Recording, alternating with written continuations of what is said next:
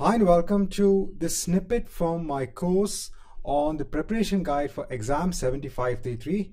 Now, I have personally certified myself as an MCSE on the cloud platform in Azure.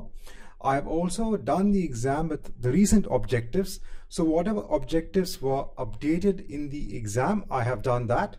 I have passed my exam 7532, 533 and 535. So based on all of my experience, I've actually created a course which is available on the Udemy platform. So this is a small snippet of that course.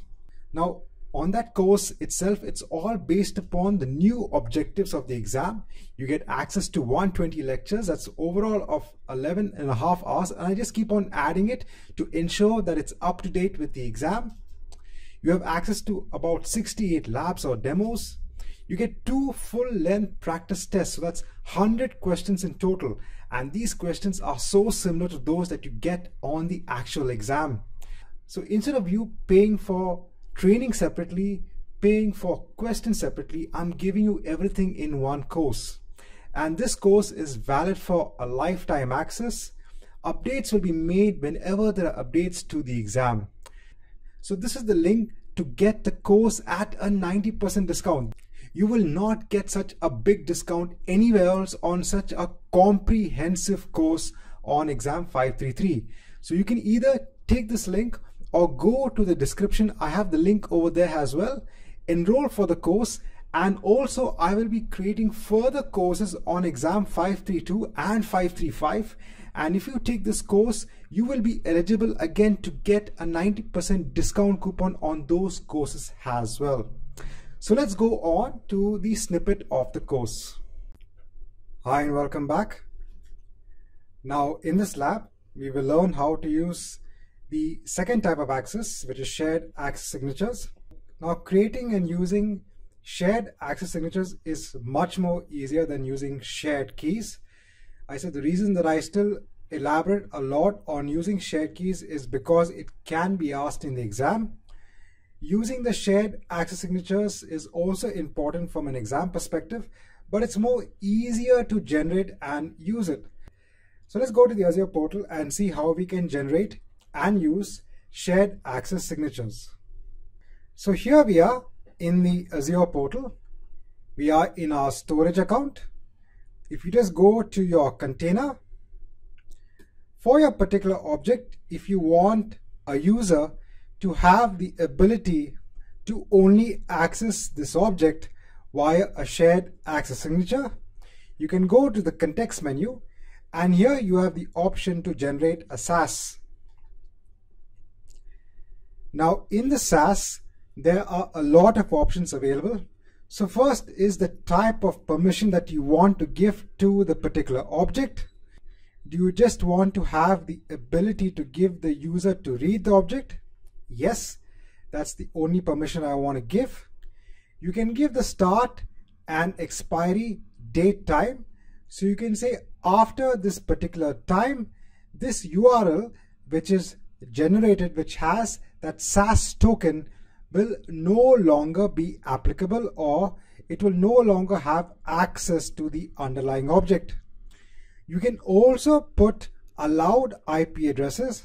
So you can say that this URL can only be invoked from a particular IP address, and you can also specify what are the allowed protocols.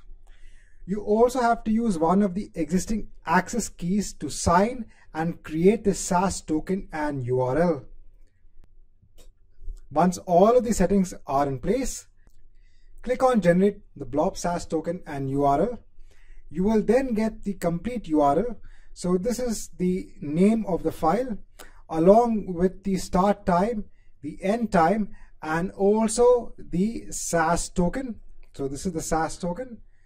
Now you can copy this entire URL, go to another tab, and you will have access to the underlying object. So you can see it's much more easier to give a user access to the underlying object via the shared access signature. If you go back to our container, so if you go to the container and look at access policy, So you can still see that the level of access is private. So anonymous access don't have direct access to this particular object. They can use this complete URL only to get access to the object, and the only access they have is the read permissions. And once you exceed the time, so once you exceed the expiry time, this URL will no longer be valid. So when you try to access the object again via the URL, you will not have access to the underlying object. So this is good also when you want to give access to objects within a particular time frame. So this was giving a shared access signature at the object level. So this is known as an ad hoc. It's an ad hoc shared access signature which are giving to a user for a particular object. I mentioned that you can also give an account level shared access signature.